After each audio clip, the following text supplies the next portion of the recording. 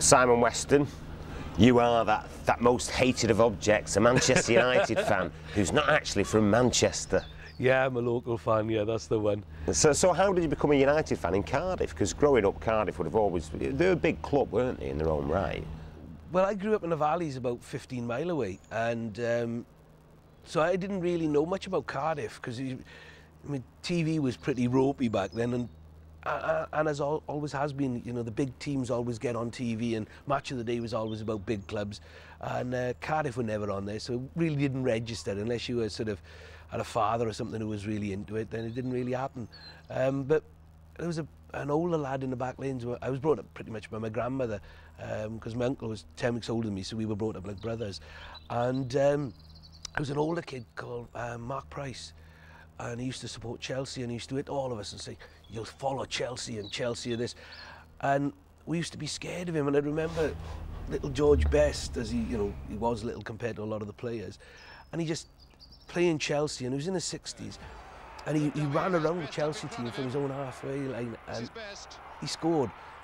And I just, from that moment on, I felt that, you know, this kid couldn't touch me. You know, if George Best could do that, and I was only about 7 or 8, something like that, and I remember seeing it, and from that moment on, I was sold on Man U, and it was down to George Best and Lowe and Charlton and all of those guys. And they'll never have any knowledge of the fact of how much of an effect they had on my life, because I always believed I could do anything I wanted from that moment on.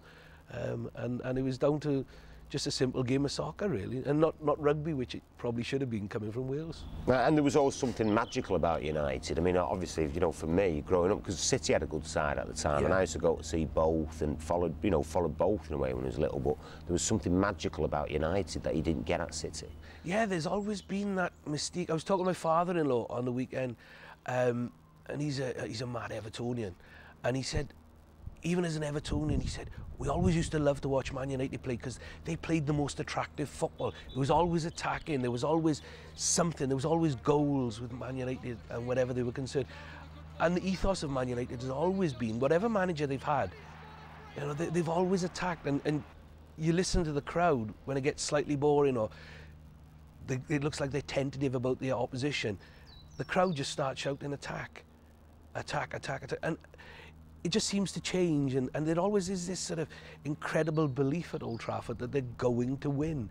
They never think about losing. It's always, oh, it's going to be tough tonight, but they always believe they're going to win. So it's never if they win, it's when they win. And I've always loved that about them. You know, and if you talk to Special Forces, that's the way they talk. You know, so it must be in the